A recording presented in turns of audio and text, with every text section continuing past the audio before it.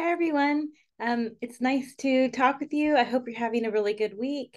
And I just wanted to spend some time and talk about our material and what we're doing this week. We are in week 10. Can you believe it? We're way over halfway through the semester. There's 16 weeks of instruction and 1 week of finals. So we've got 7 weeks left of the course. And we're really getting towards, I think, some interesting areas. So this week, um, we will be looking at a website, and it will help us to think about our teaching strategies and what we're going to do in the classroom. I'm going to show you really quickly where it's at. So I'm going to share screen. Give me a second and we will do that and you can see where we're at. Awesome. Okay, so you should see my screen now, and we're on our website. Of course, this is the home page. If you go over to the course calendar, this is where you're going to find the link to the website that we're going to this week. So if you click on week 10's picture, here we are at the National Writing Project. And this is a website that I think will be useful for you in the future. I love it. It says improving writing and learning in the nation's schools. And we're on a page this week in the website that has 30 ideas for teaching writing. So I want you to go ahead and look through this portion of the website and pick an article here that is interesting to you and that you think might be useful to you in your teaching practices in your classroom.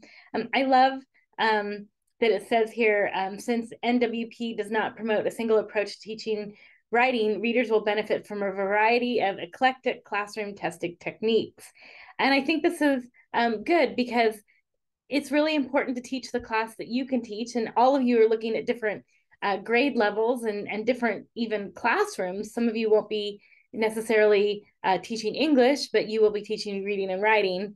So that will be interesting. And you're starting to spend some time now thinking about you've been thinking about what happens in the classroom, how curriculum is built, and now I'm really asking you to think about your classroom and finding materials within this website that help you to start to define what you might want to do or that might relate specifically to classrooms that you would be interested in teaching. So here's a whole list of 30 of them.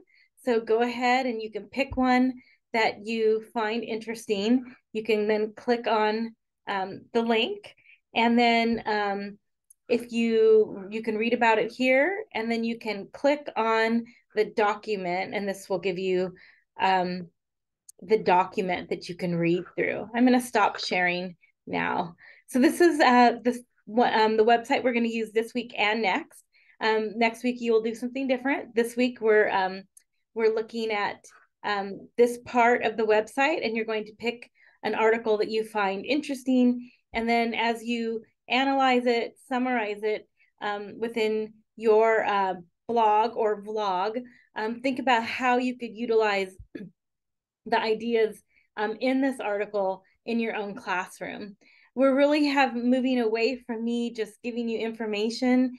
We're really moving into the area of you thinking about your classroom, how it will run, how you'll want to incorporate reading and writing within that classroom. Again, I'm not talking about your English classroom. That may be true for some of you, but for a lot of you, it will be reading and writing within your classroom, outside of, maybe the discipline of English. We use reading and writing in every discipline. So we can look at it from many angles. Hopefully this will you'll begin to use this material to start thinking about your own classroom.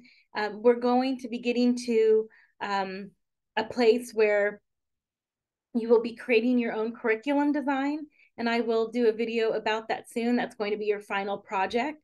So it's really important that you can do some self-directed learning right now, picking things that seem interesting to you and that relate to the classroom that you would like to be in. So that's where we're at this week, and I hope you enjoy the website. We're going to dig into the website in a different direction next week. I want to remind you that I do want all of you to do a 15-minute meeting with me and talk about your direction for your curriculum design. So I will be accepting emails to set up an appointment. The appointments go by really fast. I can only do so many a week. So it would be smart to start thinking about your design. And of course, I will be doing a video about the design and posting it soon. I hope you're doing well. If you have any questions, please reach out to me, and I'll talk with you soon. Have a great day.